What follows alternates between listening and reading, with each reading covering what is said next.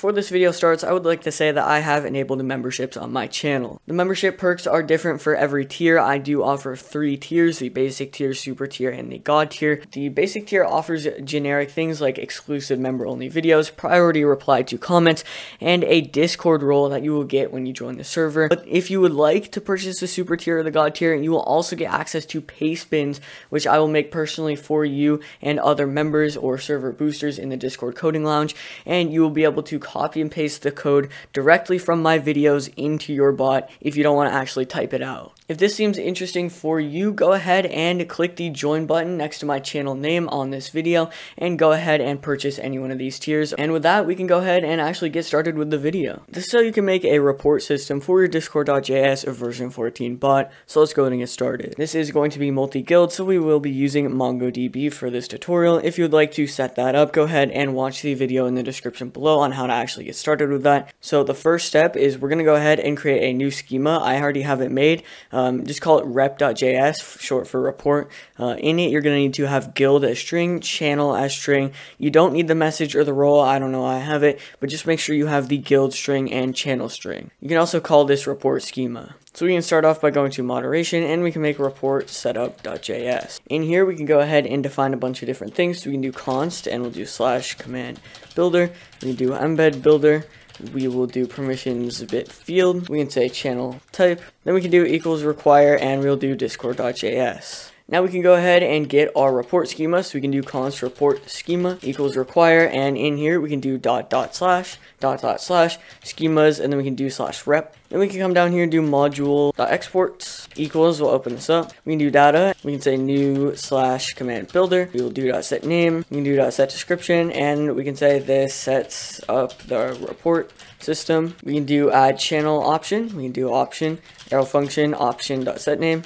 And this will be channel. You can do .set description, and this will be the channel you want the reports to be sent to. We can do add channel types, and this will be channel type .guild text. Then we can do .set required, and this will be true. Then we can add a comma, come down here, async execute interaction, and then we can go ahead and open this up. Now we can go ahead and make a permissions check. So we can do if no interaction.member.permissions.has. And here we can say permissions bit field .flags.administrator. We will return await interaction.reply. We can say content. In here we can say you don't have perms to set this up, and then we can make this informal just like this. Next we can do const, and we'll do channel, we'll do guild ID, and we can do options, and then we can do equals interaction. Then we can do const embed equals new embed builder. Now we can say report schema find one. In here we'll do our guild, and that is going to be our guild ID. Then we can do comma async, and we'll do error and data. We can go ahead and open this up. And here we can say if no data, we'll go ahead and open this up. We can say await report schema.create, and we can open this up as well. We can say guild, and that will be guild ID. Then we can do channel. Now to get our channel, we're actually going to come up here, and we're going to go ahead and say const channel equals options.get channel, and we'll do channel. I'm actually going to go ahead and change this to rep channel, or something like that. And then for channel, we can just pass in our rep channel .id just like that. Then we can come down here and do embed.set color, and this is going to be blue. Then we can come down here and do .set description. In here we can do white check mark, and then we can go ahead and say all submitted ports will be sent in, and then we can just do rep channel just like that. Then we can say else if, and data, we can open this up. We can do const c equals client.channels.cache.get data.channel. We can do embed.set color, and this is going to be blue, and then we can do .set description, and in here we'll do white check mark. Then we can say your reports channel has already been set to C. Then we can come out of this completely, still in the report schema.find one, and we will return await interaction.reply, and we can do embeds and embed it just like that. And we can move on to the report disable command. We can go ahead and actually copy all of this. We can go to moderation. In here we can type report, and then we can do disable.js just like that. Go ahead and paste everything in here. We can change this to disable. We can do this disables the report system just like that. Now we can go ahead and actually remove this channel option, and we can go ahead and add a comma right here. Now you might want to change this to you don't have permission to remove reports or something like that, or remove the report system, but it doesn't really matter for me. We can keep the embed here, but we're going to go ahead and delete this right here. Instead of that, we can do report schema.delete many. In here we can do guild, and we will do guild ID. We can do comma async error and data. And we can go ahead and open this up. In here we can do embed.setColor, and we will set it to blue. Then we can do .setDescription, and in here we'll do white check mark, and we can say the report system has been removed, just like that. We can go ahead and send this, so we can do return await interaction.reply embeds, and we can pass in our embed just like that. So that's all we have to do for the report disable. So now we can actually go ahead and create the report model. So to do this, just go to community, and we can create report.js. We're going to go back to the report disable. We can just copy everything just like this, go back to report, and paste it all in here. So now we can go ahead and change the name to report. We can go ahead and set the description to this is a report command or something like that. Now I'm actually going to go ahead and remove everything in here because I do not need it. I'm going to start off by getting our report schema. So we can do report schema.find one. In here we can do guild, and we'll do interaction.guild.id. And then we can do comma async error and data, and we can open this up. In here we're going to do if no data. We can go ahead and open this up,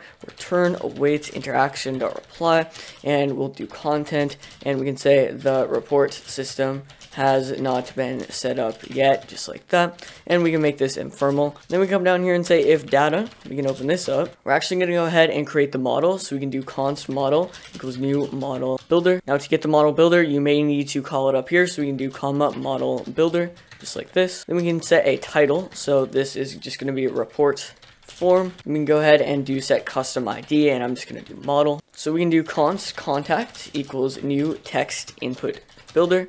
Just like before, you may need to call it up here. So we can do text input builder. And then we can set a custom ID, and this will be contact. We can do .set required, and we'll make this true. We can do .set label, and we will say provide us with a form of contact, just like that. And then we can do set placeholder. In here we can say Discord is usually best, just like that. We can set a style, so set style, and we'll do text input style. And then we can do .short. Now just like above, we are going to need to require this up here, so we can also do text input style, just like that. Alright, so now we're actually going to go ahead and copy this, and we can go ahead and paste it down here, and we're going to go ahead and change a few things. So now we can do issue, and we'll set the custom ID to issue. In here we can say what would you like to report, just like that. And then for the placeholder we can say a member comma server issue comma or something else, just like that. Now we can go ahead and copy this and go ahead and paste it down here. We will set this to description. We will also set this to description. In here we can say describe the issue you are reporting. In here we can say be as detailed as possible, and we can change this to paragraph. Under here we can do const first action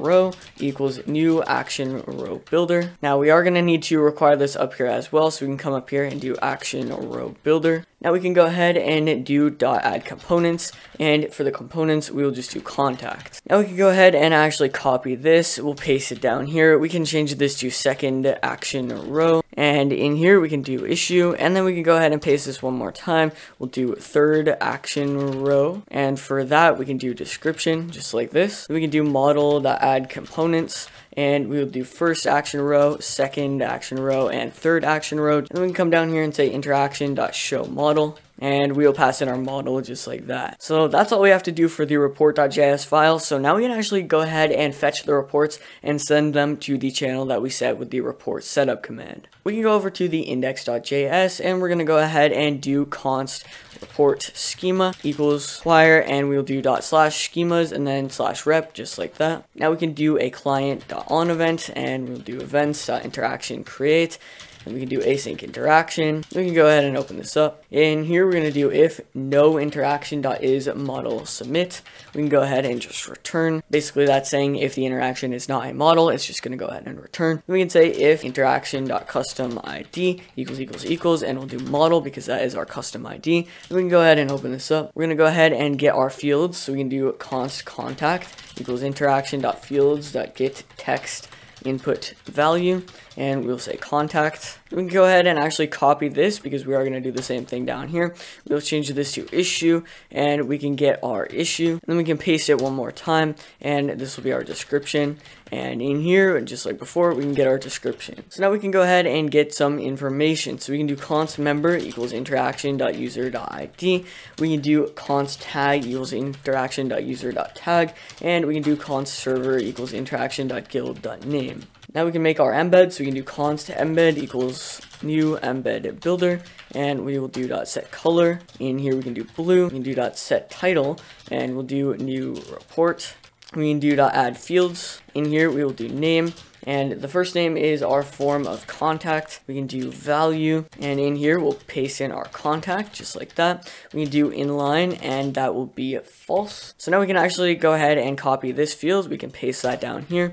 Now, instead of form of contact, the next one is going to be issue reported. And in here, we'll do issue. We can paste that one more time. We're going to replace form of contact with our description of the issue, and for that we can pass in our description. Now we can go ahead and actually get our report schema. So we can do report schema.findOne. For guild, we will do interaction.guild.id, and we can do comma async error and data, and we can go ahead and open this up. We can say if no data, we will just return. Then we can say if data, we can open this up. We'll say const channel ID equals data.channel. We will say const channel equals interaction.guild.channels.cache.get, and we'll do channel ID. Now we can do channel.send, and we will do our embeds, and we can pass in our embed that we did above.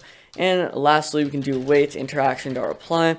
We'll do content. In here, we can say your report has been submitted. Then we can make this informal, just like this. So that is all you have to do for this entire report system. So we can go ahead and restart the bot and test this out. Alright, so over in the Discord server, the bot is now online, so we can go ahead and actually try this out. So the first thing I'm going to do is I'm just going to do /report, and as you can see, it's going to go ahead and say the report system has not been set up yet. So next we can go ahead and actually set that up. So we can do /report, and then we can do setup. So I'm just going to go ahead and send this to general or something like that. It's going to say all submitted reports will be sent in general, just like that. So that is perfect. One thing that I did forget to do is I did forget to define the client. So just go to async execute, do comma, and then you can just do client. Now that that issue has been fixed up, we can try this one more time. So report setup, and we'll do general one more time.